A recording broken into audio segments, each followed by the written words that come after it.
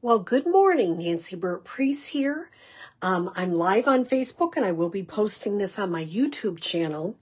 Here's the card we're going to make today. I'm going to talk a little bit about basic brayer technique.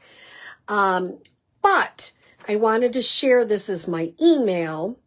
And this is important. This is my website, my online store. If you don't have a demonstrator, I would love to be your demonstrator. Here's my February host code if your order is less than $150. There is more to celebrate in celebrations. So February 1st, they posted new items you can get on my Facebook, or my website, and look. I also posted it on my Facebook business page, my YouTube channel. I'm going to put a little comment out there, and I see one person. Hi, good morning, Tammy. I want to let you know that this glass mat is one thing you can get, and I got to get that up, for joining during the month, the month of February, because it was January and February during celebration.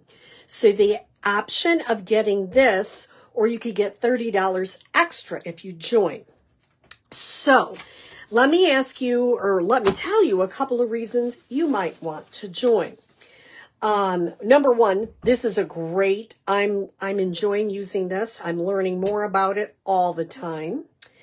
So you can get this, or you can get extra product. But here's a couple things. You're joining a crafting community that is wonderful. Lots of opportunities. It's really fun to do. You do not have to hold classes.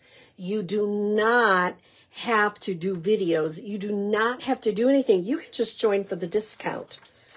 And the beginning, when you join, it'll be 20%. And then as you sell a certain amount, it bumps up to 25%. So that's a nice discount. You have the opportunity to join demonstrator-only events online. I have team members in Florida, and I had one in Michigan. I've had them in Texas. So you do not have to live near to be a team member. We have Zoom team meetings. So we have challenges. I send out products to different demonstrators to try and share. I give you thank yous every year. It's just a fun group of people. You get to see and pre-order new products before customers. That's one of my favorite things. So, and you'll be supported not only by myself, but my upline has a Facebook page. We have Linked by Ink Facebook page, but that's only for demonstrators. There's a lot of reasons, and celebration is the best time to join. So my little product thing there is check out my website. There's a join button. It's easy. If you have any questions, email me, and I would love to have you on my team. And if you don't have a demonstrator, I'd love to have you as a customer. All right, enough of that. We're going to do basic brayer technique. So Stampin' Up! Used to have a brayer. They came out with a new one.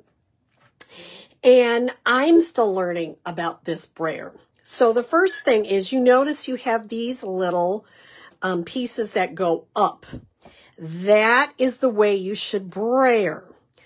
When they go down, it's to set your brayer down and you don't get ink on your surface.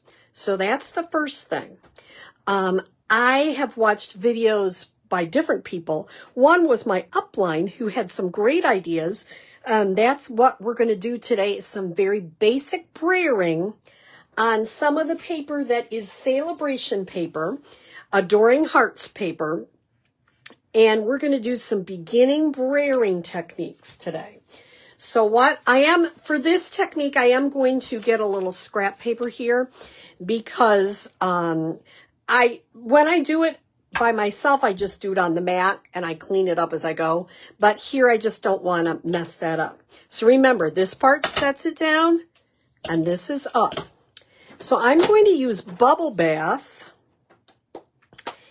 And here's another little tip on brayering, is when you're putting ink on your brayer, only go one way. Don't keep going back and forth because you don't get it inked as well.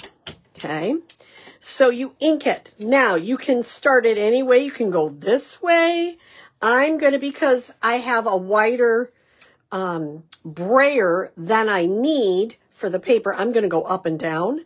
I'm going to make sure I'm just, and I'm going to start off and go straight up because I'm trying not to get lines. Now there might be a little at the end where I ran out of some of my ink. I'm going to go start off the paper straight up. You notice a lot of our techniques are start off the paper.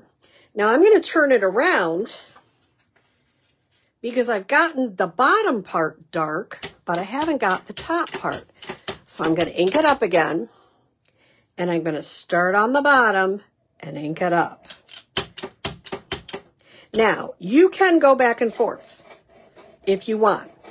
And one person said the faster you go, the more ink you're putting on your paper. Now, this is pretty good. I'm getting closer to what I want. Up here, I got a little bit of line, so I want to make sure and kind of smooth that out. And every time I do it a little different. I might come back.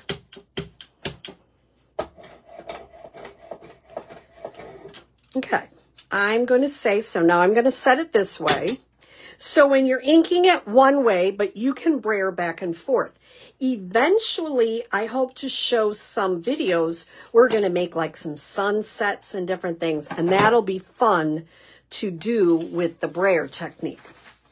So what else am I using? Well, I have the card base is Berry Burst, 5.5 by 8.5, scored at 4 1/4. And then I have this piece is 2 inches wide by 4 1/4. And I'm going to, I know both sides are so beautiful on this Most Adored DSP, which is a celebration, which ends in the end of February. Okay, so I'm putting that, oops, well, it's a little bit off, but that's okay. Now, like, let's say you put it down, it's a smidge off there, I'm okay with that, but it goes over a little bit. Grab your scissors and trim it off, which is very easy to do. Okay, all right, so that is the 2 inch by 4 1/4 DSP.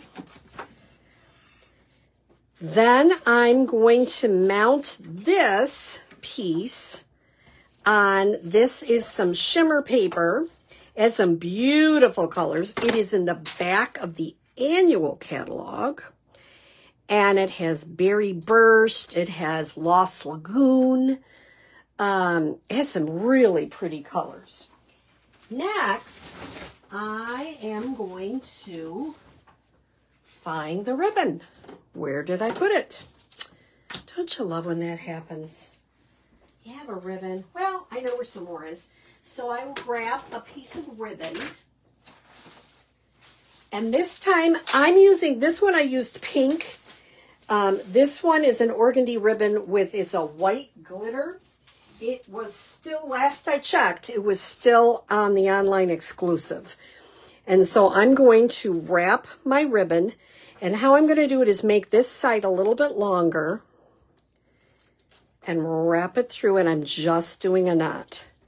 It's not an incredible bow or anything like that. It's just a simple knot.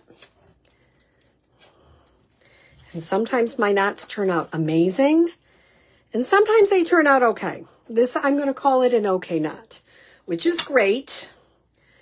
I'm going to trim it with my scissors.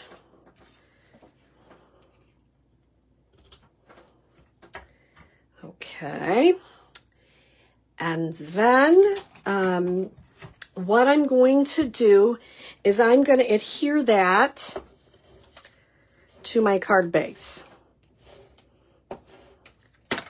Now, the DSP that I cut was 3 by 4. Yep. And then the glimmer is 3 1/4 by 4 1/4. And then the last thing I'm going to do is I'm going to use Heartfelt Hexagon stamp set. I love this, sending you lots of love and hugs, because it could be happy birthday. It could be whatever, and you can put whatever you want on the inside. It could be with sincere sympathy for you, anything you want. So I think that's a nice one. This is just a piece of scrap I have. And I could have done, they have little outlines, and I could have done that. And I will have that option for people that come to my class. I wanted it kind of white so it would stand out. You don't want to stamp it too close to the edge, because then you can't get your punch in. And remember, turn your punch upside down so you can see where you're punching.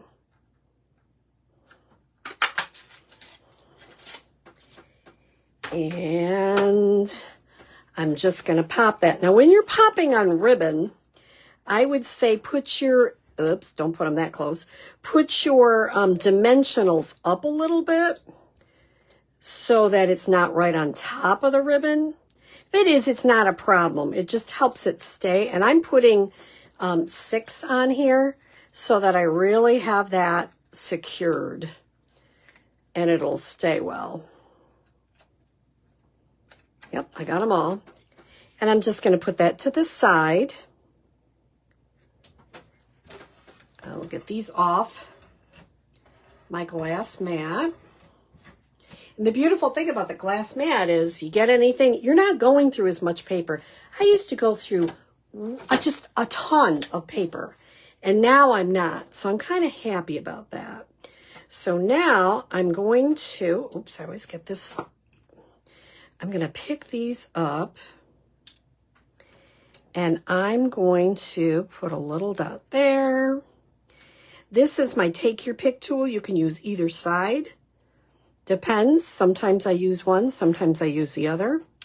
Remember, you like groups of 3. So that kind of, these are the Iridescent Pearls Basic. So not a very hard card, but it is with basic brayer technique. And I hope to continue to try brayer technique and do some different things. The other thing I wanted to show you with this one is I cut a little strip of the inside white, and I brayered that with a bubble bath too. So it just adds a little bit to the inside of the card. Since it's February, I'm doing lots of pinks and reds and all of that, which is fun.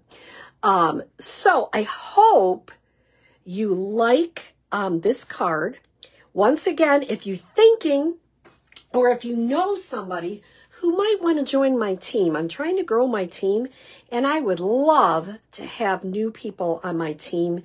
We have a lot of fun, and we have great people, challenge each other, learn new folds, new techniques, and you have access to lots of things. So don't hesitate to either contact me via email or on my website. I hope you have a wonderful day. Take care.